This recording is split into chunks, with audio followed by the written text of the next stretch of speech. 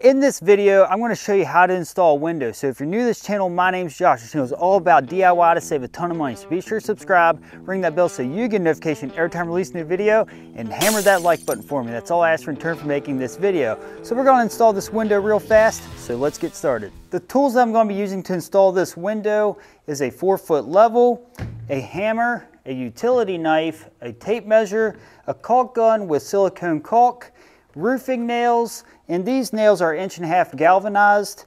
And then I got flashing tape and a step ladder. And if you need to purchase any of this stuff, I'll put a link in the description below so you can make that purchase. The window that I'm going to be installing is a vinyl window that's for new construction. And how you can tell it's for new construction, we got this nailing flange here. So if you're going to be putting a window in an old house or a remodel, you're not going to have a nailing flange on it. So it has a built-in J channel here for siding as well.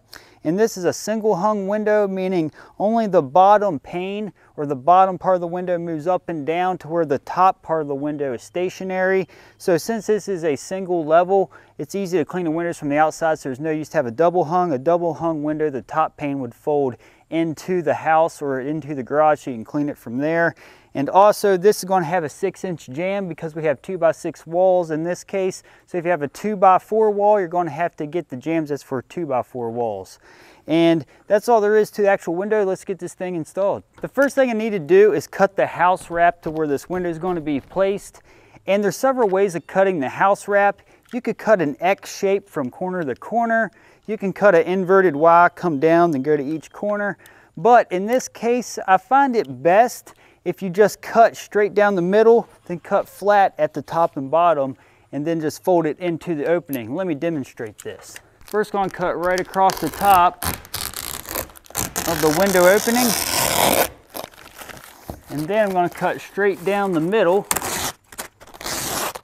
And then I'm just going to cut straight across at the bottom. And now, as you can see, we got 2 flaps here. All I gotta do is fold this in like so. Then I'm gonna place a nail here to hold it inside of the opening.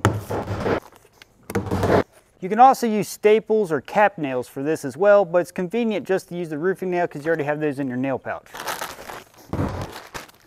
Now in the top corners of the opening, we need to cut about 6 inches of the house wrap on an angle so we can flip it up to install the window. And now I'm just going to tack it into place using a nail to hold it until we get the window installed. I'm now going to use the flashing tape, and in order to get the distance in which I got to cut it, I'm just going to hold it about 3 or 4 inches on one side of the opening and then about to the other like so.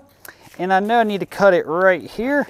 So in order to cut it, all we got to do is use a utility knife or even a pair of scissors in order to cut it.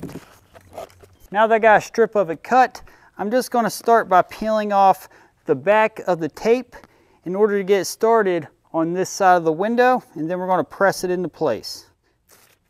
And now when we do this, I'm going to split the difference. Half of it's going to be over the wall, then the other half is going to be over the opening like so.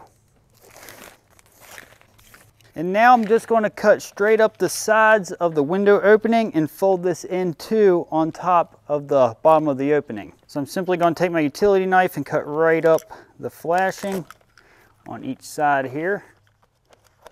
And we're going to fold that right into the bottom of the opening like so.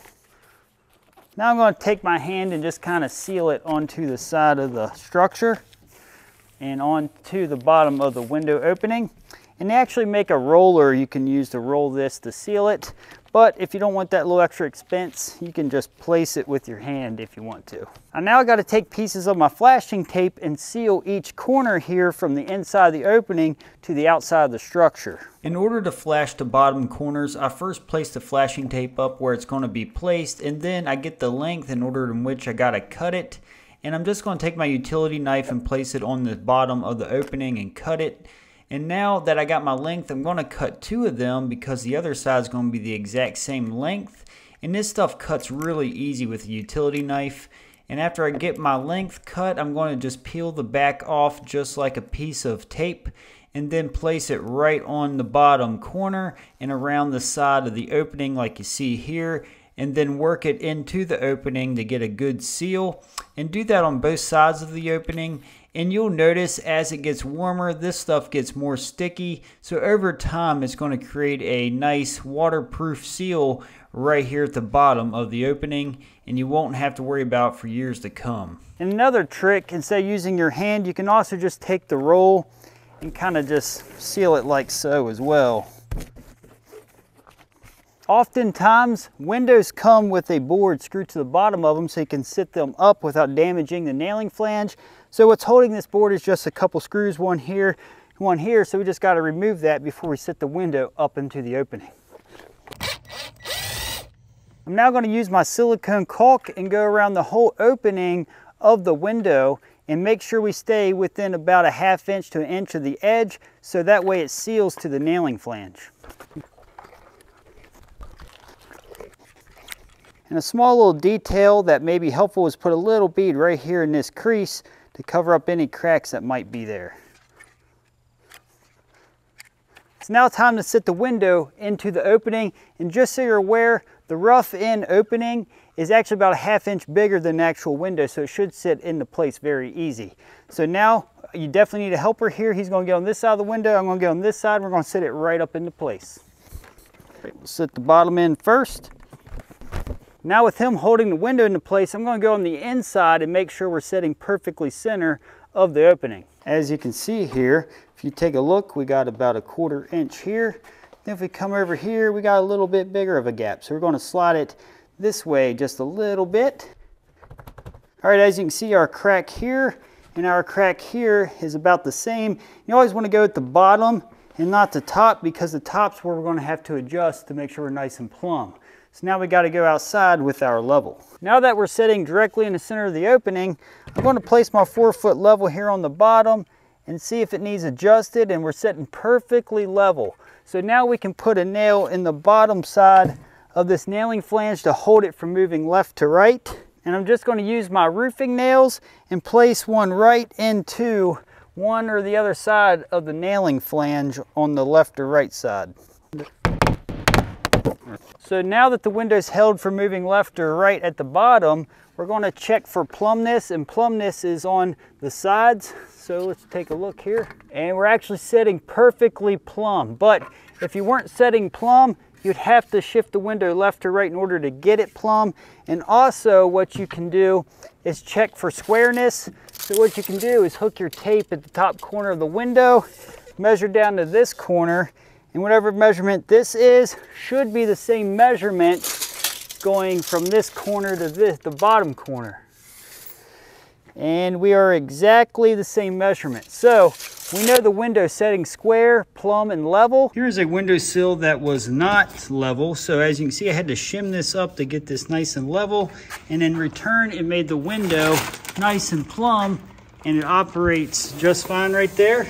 So you may have to do that sometimes. So have a pack of shims on hand as well. Now before I totally nail the window off, I'm going to have him go in there and open up the window to make sure it's not sitting on a bind or anything like that, because sometimes you might have to adjust them a little bit out of plumb in order for them to operate better. But we're going to go ahead and test this one, make sure we're good to go. And this one functions really easy, so we know we have to be setting very plumb or way it's supposed to be. So now we're going to continue nailing off the window. And when you're nailing this off, here is the nailing slot right here, for example. And whenever you place your roofing nail in, make sure you don't angle it towards this J-channel's lip, because you can hit it and bust it pretty easy. If anything, you want to slightly angle it away from the window itself, so that way you don't have a tendency of hitting the side. So about like this. And then you want to make sure you hit every nail hole, and sometimes you can get away with hitting every other one, but for the technicality here, let's hit every nail hole. I'd like to talk a little bit about how much this window cost and how much the flashing tape is. The window itself costs $400 for this 3-foot wide and 5-foot tall window, and the flashing tape will cost about $30 to $40 a roll depending on where you buy it. Now that the window's nailed off, I'm going to resume with the flashing tape. Now I'm going to go up each side up about 3 inches above the top of the window and about 3 inches below the bottom of the window. In order to get the second side, I'm just going to hold it up to the first one I just measured and then just get the length that way. I'm just going to unpeel a little bit of it and start at the top and work my way down. Whenever you tape it to the window and the wall, you want to make sure you go over the window about 1/4 inch from the edge or so, and then right over the side of the structure while you're removing the back of the tape. And then we're going to smooth it out to make sure we have a good seal. And again, you can use the back of the roll of flashing or the roller or anything it takes to get this to seal to the structure. Now I'm going to do the same to the other side of the window. As you have probably noticed, flashing the window is one of the most time-consuming yet important parts of the install. Now before I put the house wrap down over the window, I'm going to install a strip of the flashing right across this top, just like we did the sides.